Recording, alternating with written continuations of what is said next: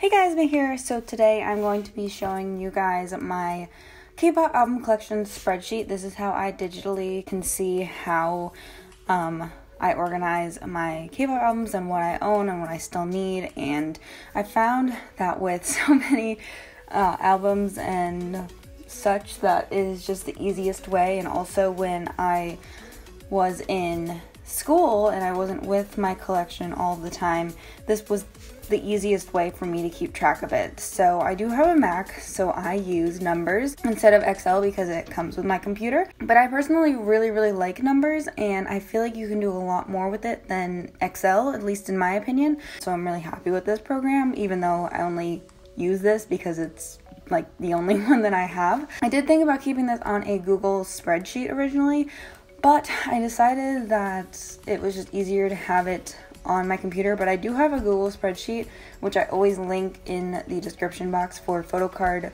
sale, trade, album sale, trade, all that stuff. So if you're ever interested in what I'm selling and trading, I haven't updated that in a while, but I plan on doing it soon. Probably not before you see this video, but so I have this organized by my 5 ultimates and then everyone else and then photo cards. So I'll just really quickly go through kind of how I have everything laid out. So for Super Junior, I have Korean, Japanese, and then I have all of their subunits. These aren't really in any particular order. It's just when I was first making this, the order I gave it. So everything it says at the top that I own is in black, and everything that I still need is in red.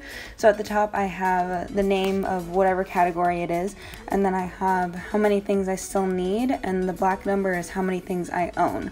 And I have it set up so that all these black numbers add up over here. As you can see, the whole thing just got highlighted to the total number of Super Junior albums that I own, which is 118, which is insane.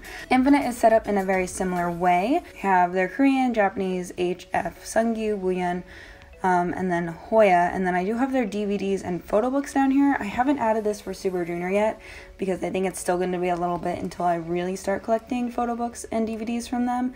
But Infinite, this is kind of where I am in their collection, and this should be red. It's just not red because I just added this the other day.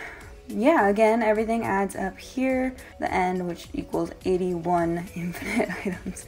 Oh my gosh, it's crazy. These 3 I actually added recently. They originally were in the everyone else category, but I figured since Infinite and Super Junior got their own tabs that they should all get their own tabs. So here's Monsta X's. It's purple because I don't know. They don't really have an official color yet. As you can see, I only have 19 Monsta X items, so that's why I'm always like, they have so little compared to Infinite and Super Junior for my male ultimates. But same thing, I have their Korean and their Japanese here, and they don't have any subunit stuff because they're still a pretty young group, so yeah. A Pink is pink, of course, that's their official color, but I have their entire Korean discography here, which once you separate it from the Japanese discography, because originally this was all one thing, it's pretty small, which makes me sad. And then I have a couple of things that I still need from their Japanese discography. So yeah, I have 32 A Pink items. And then for after school, I have Korean, Japanese, Orange Caramel, and then Reina. So I have 27 after school things. It's so small. They do have other things that I can collect, so it's not like the end for this. So then I have everybody else. So you notice all of these numbers at the end also appear right here. So I have, this is actually the wrong number, it's 118. Let me make sure the rest of these are correct real quick. So these, I'm not like super savvy at this, so I haven't figured out a way to get the number from this tab over here. So I just kind of update it when it needs to be updated. Also, this should all be black. I nitpick this a lot. And then of course I have the other groups that I collect here. And I try to keep this as updated as possible.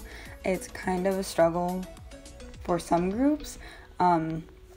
So if this isn't all completely correct, I think it is. I went through it last night and I was like, I'm pretty sure everything is correct. There is a way for it to count these, but I found that it counts also the red items, and I don't like that. So yeah, So all of the groups that I collect, this is just kind of everything I want from Big Bang, but I just don't know when or if I'm ever going to do that. Same with Epic High. I'm like, I really want their albums because they're actually one of the first groups I got into in K-pop, but I just don't know when that's gonna happen. And then these are their YG albums, and these are their Willem albums. Yuki's Sistar.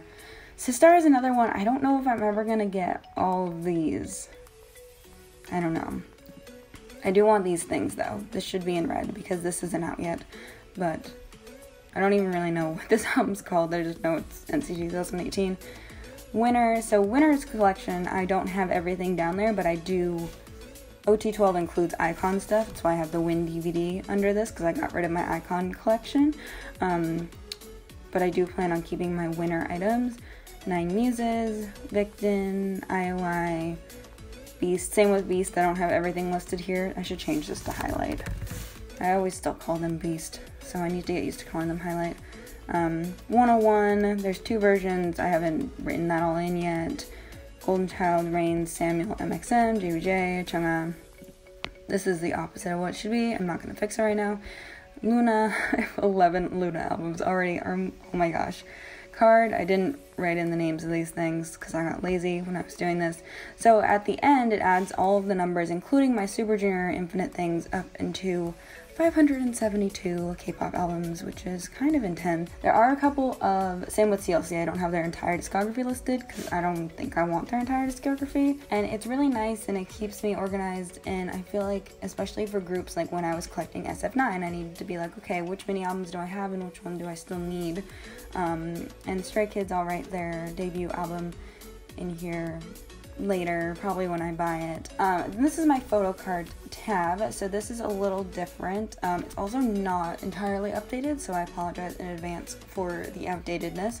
Donghae and Sunggyu, I'm very, very good about keeping them updated, but the rest of this, especially if we go over to, where's 10? 10, it only goes through Shine Forever. I have not added in everything for Decode yet because it's intense, but I will do that once I'm reorganizing all of my binders today, I think, is going to be that project. So as you can see, these have little drop-down menus on the side. So I have Need, Pending Trade, Pending Sale, and Own. I don't use these pending options as much as I originally thought I would. I usually just use the Need and Own ones. And I don't think this includes every single person I collect for photo cards yet. I think it's pretty close. I want to cut down a couple of photo card collections. I'm not quite sure which ones. I don't have it by like group because I just know these things. Oh my gosh, Wendy's super outdated. I need to update that. So yep, that is it for my digital organization spreadsheet and how I organize my K-pop albums. I will say that I mostly use this for photo cards now and not really albums because I live with my albums full time. But I still really, really like having this organization system, and I think it really works for me. So yeah, let me know if you use any system like this in the comments down below, and I will see you guys very, very soon. Bye!